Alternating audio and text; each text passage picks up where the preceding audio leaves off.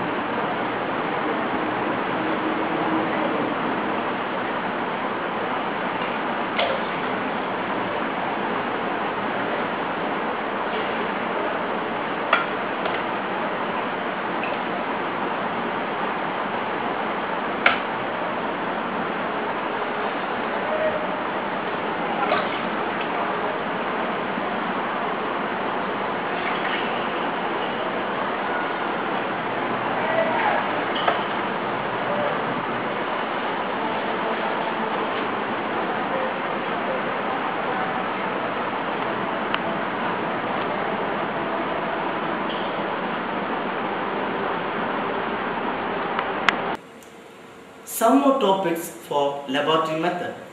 Derivation of the formula for the circumference of the circle, area of the circle, area of the square, rectangle, parallelogram and trapezoid. Area of triangle, right angle triangle, isosceles right angle triangle. Total surface area of cone, cylinder. Volume of the sphere, volume of the cone. Expansion of identities such as a plus b the whole square, a minus b the whole square, a plus b plus c the whole square. Verification of properties of certain geometric figures like parallelogram, rhombus, etc. And some properties in the triangle, congruence postulates. Next, I am list out in some of the disadvantages of laboratory method. Next, I am list out in some of the advantages of laboratory method. Merits. This method is based on the principles of learning by doing. This method is psychological as we proceed from known to unknown. It is based on the student's self-facing. It helps in making clear certain fundamental concepts, ideas, etc. It develops the self-confidence and teaches the students the dignity of the labor. The children learn the use of different equipments which are used in laboratory. It develops in the child a habit of scientific inquiry and investigation. This method presents mathematics as a practical subject. It stimulates the interest of the students to work with concrete material.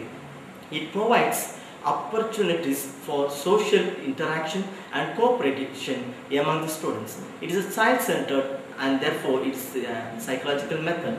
Next, I am pointing some of the disadvantages of laboratory method. Disadvantages or demerits. This method can be used for a small class only. It requires a lot of planning and organization. This method is suitable only for certain topics. This method, it is not possible to make progress quickly.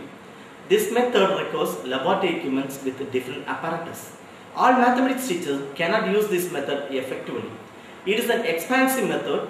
All schools are not able to adopt this method. This method has very little of theoretical part on it. In this method, it is not suitable for teaching mathematics to lower classes. At this stage, teaching is done with the help of concrete things and examples. The success of the laboratory method depends on an able and skilled mathematics teacher as well as the availability of well-equipped mathematics laboratory. This method does not provide much scope for teaching mathematics at high school and higher secondary classes. However, of many topics in geometry, mensuration and applied mathematics can be taught effectively through laboratory method. Thank you.